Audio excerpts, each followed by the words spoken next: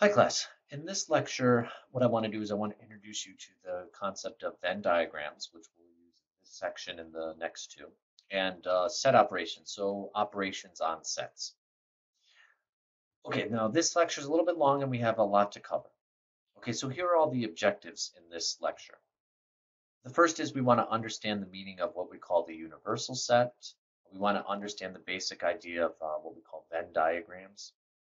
We want to use Venn diagrams to visualize relationships between two sets. We want to find the complement of a set. We want to find the intersection of two sets, the union of two sets, and then we want to perform operations with sets. Then we want to determine sets involving set operations from Venn diagrams. We want to understand the meaning of and or as they relate to sets. And then finally, we want to use this formula. Now remember that italicized n there represents the cardinality or the cardinal number of this, A with this giant U of B. So there's some formula for that. All right, so the cardinality, the number of elements in this set right here. We got to determine what that set is first. Okay, a lot to cover in this section. So we'll start with the first part, the universal set.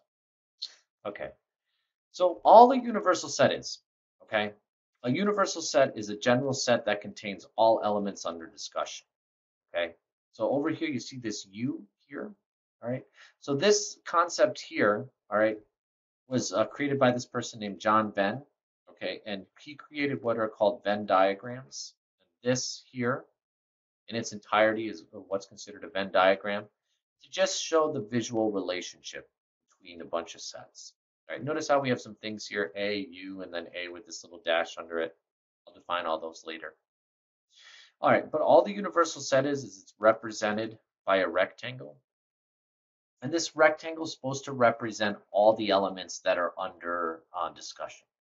So if I wanted to talk about the elements of the natural numbers between 1 and 10, so 1, 2, 3, 4, 5, 6, 7, 8, 9, and 10, we would use this rectangle to place all the numbers 1 through 10, and then they would fit somewhere inside these circles that we call the sets, and that in entirety would be a Venn diagram.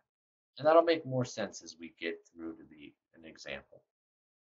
So subsets within the universal sets are depicted by circles or sometimes ovals or other shapes. So if like we're looking at the set of natural numbers between 1 and 10, and we have this set A as the even numbers, like the numbers 2, 4, 6, 8, 10 would be in here, and the odd numbers would be outside that set.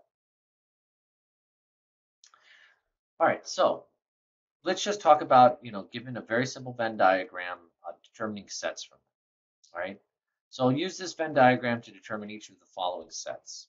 So I have the universal set, which is this rectangle, and everything inside the rectangle, okay, is the elements. So I have a square, triangle, a dollar sign, an M, and a 5. Okay, and this circle says, well, hey, there's this set A, okay, and it just contains the square and the triangle. All right, so what is the universal set? Well, the universal set is everything. So it's the square, the triangle, the dollar sign, the M, and the 5. Well, what's just inside set A here? Well, A is just the square and the triangle. That's it. So what is the set of elements in the universal set that are not in A? So what are outside A? Well, that's just the dollar sign, the M, and the 5. So that's just the set of the dollar sign, the M, and the 5. That's it right there. All right, so let's talk about now disjoint sets and proper subsets. So you have this Venn diagram, okay, and it's the universal set, and it contains a set A and a set B. And notice how they're very separate from each other and don't overlap. So disjoint sets are two sets that have no elements in common. So there would be no elements in here that are in here. Okay, so this might be the numbers 1, 2, 3, 4, 5, and this might be 6, 7, 8, 9, 10. Nothing in common. So proper subsets, all right, so all elements of set A are in set B. So if A is a proper subset, so like the numbers 2, 3, 4, 5, and set B then would be the set 1, 2, 3, 4, 5, 6. Well, A is a proper subset of B, so it would be contained within the circle B. Okay. Equal set, so if A is equal to B, then A is a subset of B, and B is a subset of A, well, then the circles would just be right on top of each other. What we're going to spend a lot of time talking about in this section and in the next two sections is sets with common elements. Okay, so we have this universal set, and I have set A, and over here I have set B, and they have some elements in common. Like, for example, set A might be the numbers 1, 2, 3, 4, 5, and set B might be the numbers 4, 5, 6, 7, 8. Well, they had two elements in common, so those common elements would be in this overlapping part. So if set A and set B have at least one element in common, then the circles representing the sets must overlap. And this overlap region is where the elements that are in both A and B are found. All right, let's do an example here. Okay, just have this make sense. So I have this universal set, okay? And in set A, what I'm saying, list 1, all right, includes the elements A, B, and C. This second part here includes the element D. This third part includes the element E, and this fourth part that's outside the circles includes the elements F and G. Okay, don't think that the Roman numerals 1, 2, 3, and 4 are part of the sets. They're just used to delineate them, to tell them a difference. Like this is list 1, list 2, list 3, list 4. Okay, so what is the universal set? Well, the universal set is just all the elements, A, B, C, D, E, F, and G. Right there. All right, what are the elements of set B? Well, set B is everything in this circle here, okay, and includes the overlapping region. Well, that would be both D and E right there. All right, what is the set of elements in A but not included in B? Well, the set of all elements in A are A, B, C, and D, okay? But this overlapping part, this shaded overlapping part here, right, includes the element D, so that's in both A and B. So this set would just be A, B, and C, and that's it. Okay, I hope this visualization had it make sense of how you see where they interact, and this overlapping part is both in A and B. Okay, let's find the set of elements in U that are not in B. Okay, so what are the elements not in B?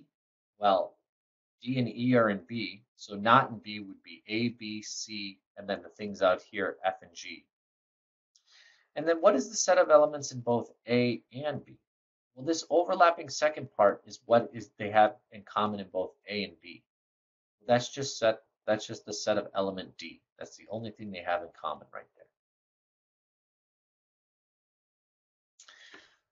All right, so now let's talk about some other definitions. So the complement of a set. So the definition of the complement of a set is the following. The complement of set A is symbolized as A with a little dash. I'll call that A prime, all right? Or sometimes I'll either call it A prime or just A complement. A complement is a set of all elements in the universal set that is not an A. So the idea can be expressed in set builder notation as the following. A complement is the set of X such that X is an element in the universal set and X is not an element in A. So if you look here, I have this universal set and I have this set A here. Right? The shaded region, everything that's not in A, right, represents the complement of set A, right, or A complement here with this notation. So A complement is the region that lies outside the circle of A. That's it. Anything that's not in A is the complement of A. All right, so let's do some examples here. So let U equal the universal set be the numbers 1, 2, 3, 4, 5, 6, 7, 8, and 9. And set A is the numbers 1, 3, 4, and 7. We'll find its complement, A complement. Well, the set of complement A is just all the numbers outside, which is 2, 5, 6, 8, and 9, right? So because set A contains the elements 1, 3, 4, and 7, right, these elements cannot be a member of the complement, so A complement is what's left over, which is 2, 5, 6, 8, and 9. That's the set A complement. Now let's talk about the intersection of two sets. So the intersection of set A and B, written as A intersect B, that's how I will say this, A intersect B, is a set of elements common to both sets A and set B. So the definition can be expressed in set builder notation as the following. A intersection with B is the set of all x such that x is an element of A and at the same time it's an element of xb. So think of the intersection as the overlapping region in those Venn diagrams. All right, so let's look at this. All right, so I've got these two sets. First one, set 7, 8, 9, 10, and 11. I want to find its intersection with sets 6, 8, 10, and 12. Well, what do they have in common? They both have in common an 8 and a 10, right? So 8 and 10. That's what's overlapping between the two sets. That's its intersection. Look at this one. 1, 3, 5, 7, 9. Intersection with 2, 4, 6, and 8. They have nothing in common. So its intersection is the null set. This one's weird. Intersect the set of the numbers 1, 3, 5, 7, 9. Intersect it with the null set. Well, what do they have in common? Nothing. Nothing. So the intersection with the null set is always just the null set itself. They have nothing in common. There's no elements. All right, let's talk about the union of two sets. So the union of two sets A and B is written as A union B is a set of elements that are members of set A or of set B or of both sets. So it's kind of think of it as the joining or mushing of two sets. So this definition can be expressed in set builder notation as the following. A union with B is the set of X such that X is an element of A or X is an element of B. It just has to be in one of the two sets. So let's look at this. Find the following unions. So I want to union the set 7, 8, 9, 10, 11 with set 6, 8, 10, and 12. Well, basically what you're going to do is you're going to put the two sets together, which since there's already an 8 in this set, you're not going to include this 8. And since there's already a 10, you're not going to write it twice.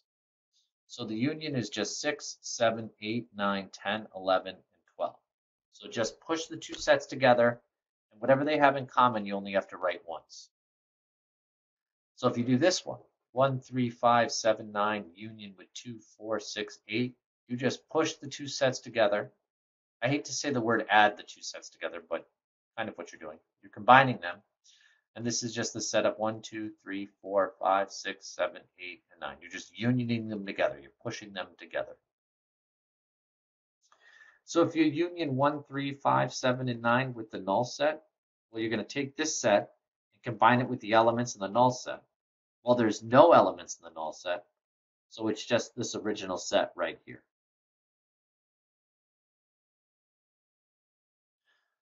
All right, so when you're working with the empty set, when you're talking about the intersection and union, for any set A intersect with the empty set is always the empty set because they have nothing in common.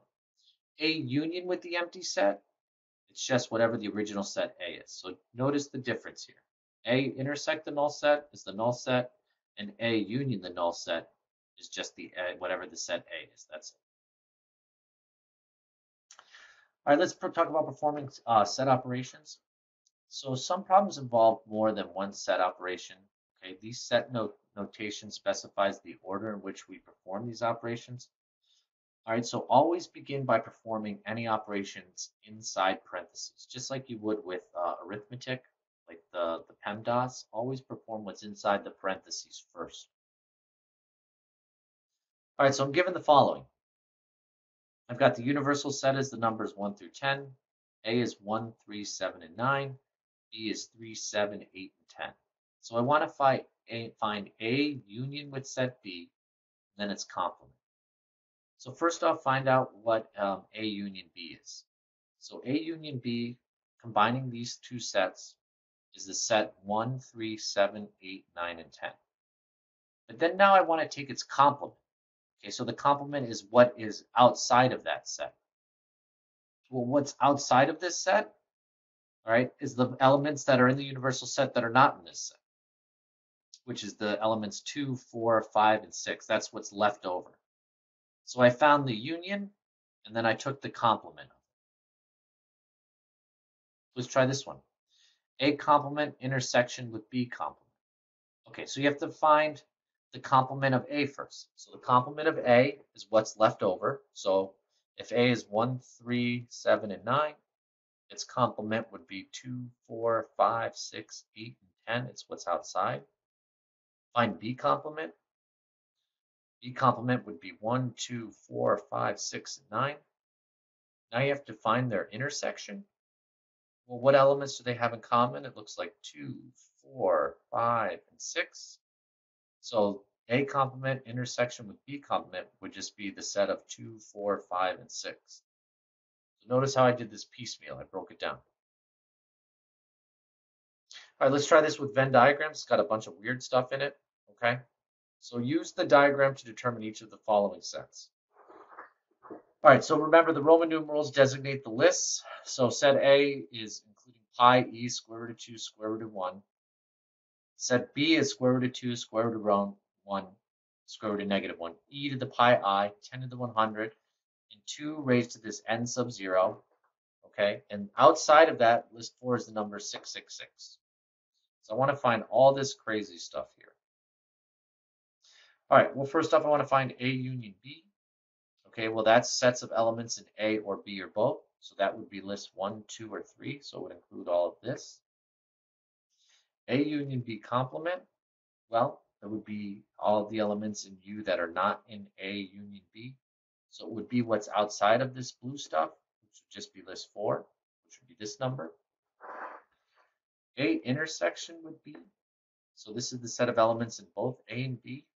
Well, where do they intersect? Where do they overlap? Well, that's in list 2. So it would just be the set of square root of 2 square root of negative 1. Take the complement of that. So A union B complement. Well, it's everything that's not in this list. Okay, so what's not in this list would be list 1, 3, and 4, which is this set right here. So this one's crazy. The complement of A intersection with B. So this is the set of elements not in A and are in B. Okay, so not in A, so anything not in A, so that would be list 3 and 4, but in B, so that would just be list 3. So it would just be these 3 crazy numbers. Now A intersection, or excuse me, A union with B complement. So this is a set of elements in A, or because you're unioning it, or not in B. So elements in set A, right here, would be list 1 and 2. And then what's left over, or not in B, well, that would be list 4. So it would be list 1, 2, and 4, or just these guys right here. So the visual here helped us find this. All right, so let's talk about sets and precise use of everyday English. So set operations in Venn diagram provide a precise way for organizing, classifying, and describing the vast array of sets and subsets we encounter every day. So when you hear the word or, this refers to the union of sets. And when you hear and, this refers to the intersection. Okay, so or is the union of A or B, so it's be A union B. And refers to the intersection, so A and B would be A intersect B. All right, so let's talk about the cardinal number of union of 2 finite sets. So the formula for the cardinal number of the union of 2 finite sets, so the number of elements that are in A union B, is the number of elements in A plus the number of elements in B. But in this case, you would be double counting because you'd be counting the number of elements and A and B, okay? Twice. So you have to subtract away the number of elements that are in A intersection B. Okay? So think about this. The number of elements in A or B is equal to the number of elements in A plus the number of elements in B, but you have to minus the number of elements in both A and B. All right, let's do an example. So some of the results of an on-campus blood drive survey indicate 490 students were willing to donate blood. All right, 340 students were willing to help serve a free breakfast to blood donors, and 120 students were willing to do both. Okay, so how many students were willing to donate blood or serve breakfast? You have to be careful. You just can't add these two together, because if you do, you'd be double counting these 120 students. All right, so the number of blood donors or served breakfast is equal to the number of blood donors plus the number who served breakfast, but but you have to subtract away the number of blood donors and served breakfast. So it would be 490 plus 340 minus the 120 because you're double counting. So that would be 830 minus 120. So there would be a 710 willing to do to be a blood donor or serve breakfast. All right, we're going to continue more with Venn diagrams and sets in the coming two sections as well.